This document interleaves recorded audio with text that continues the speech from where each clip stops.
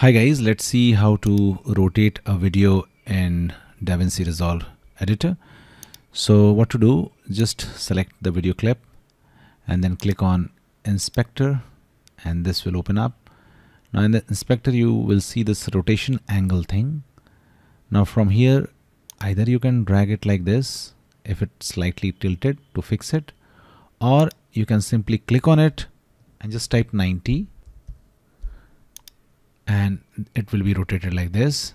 If you want the other way around, type -90 and it will be rotated like this.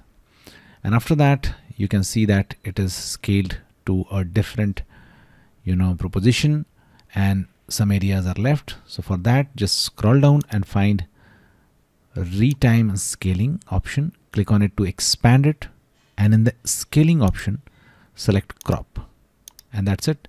Now you have rotated the video. Thanks for watching. Please